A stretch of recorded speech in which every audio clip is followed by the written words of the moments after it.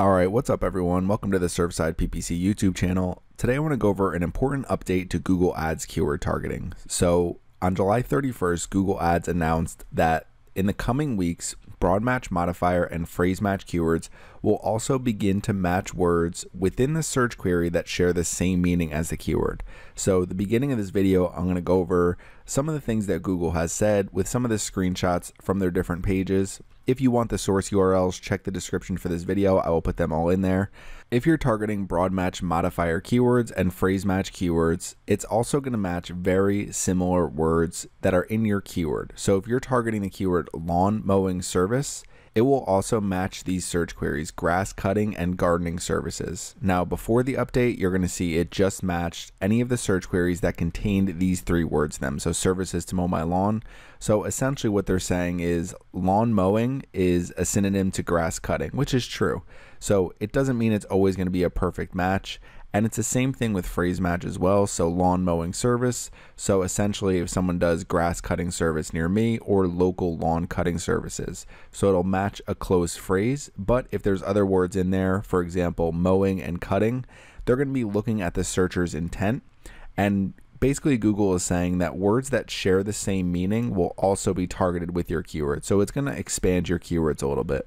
As of September 2018, exact match keywords match close variants. So I went over this recently in a video, but if someone was targeting the exact match keyword Yosemite camping, it would match things like Yosemite National Park, CA camping, Yosemite campground, and campsites in Yosemite. So same intent, paraphrase, implied words. So exact match keywords were really expanded with close variants. It also started to match keywords with misspellings and keywords where maybe the words were mixed up a little bit. So if you did camping in Yosemite or again campsites in Yosemite, it would match this keyword.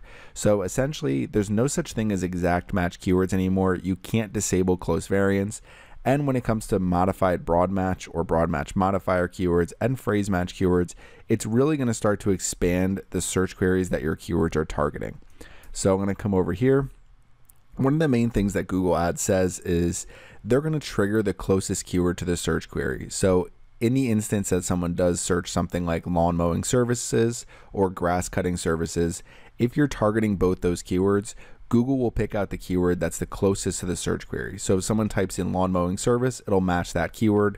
If someone types in grass cutting services, it'll match that keyword. So it's not going to have a mix and match here where it's going to be matching all of these keywords here and going into everything's going to go into one keyword.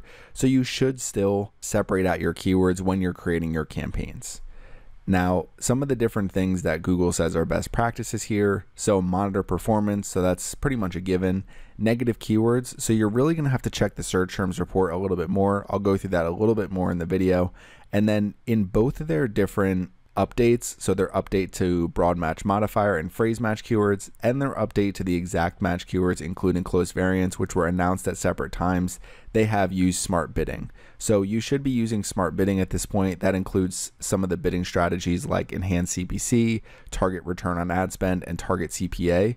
So you should be using those bidding strategies, but Google has announced that in both of their different announcements that you should use smart bidding strategies at this point, because that's going to help you drive the most conversions within your budget and really reach the goals you're looking for.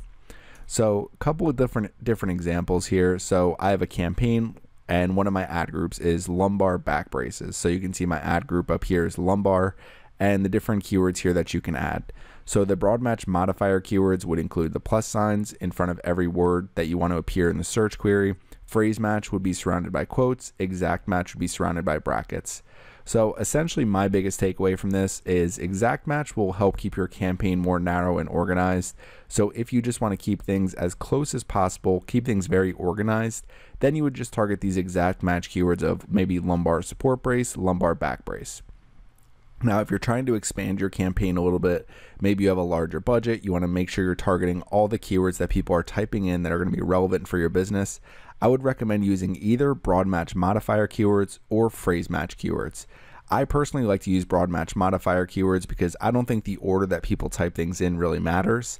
Now, a couple of best practices here is regardless of the keywords that you're targeting, so especially if you're targeting broad match modifier and phrase match though, you want to look at your search terms report pretty frequently. So maybe you want to make sure you're looking at it a couple times a week to see all the different search terms. So these are two different screenshots, some of the search terms that are coming in this lumbar back brace. And just for some reference, I'm just targeting these broad match modifier keywords in my campaign.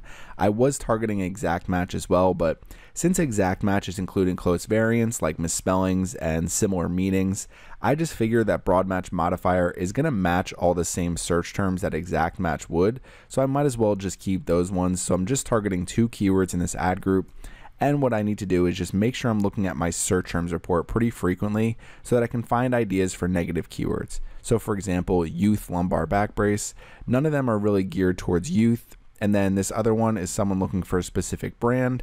And there's a couple others here. So Aspen, that's a specific brand. There's one where someone's looking for weightlifting.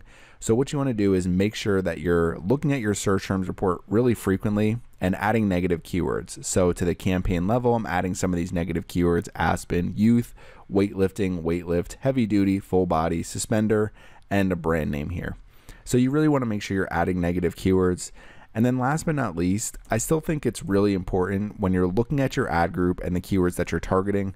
So I'm targeting keywords related to lumbar support brace, lumbar back brace, and I'm sending people to this page here. So it's a specific page about lumbar back braces.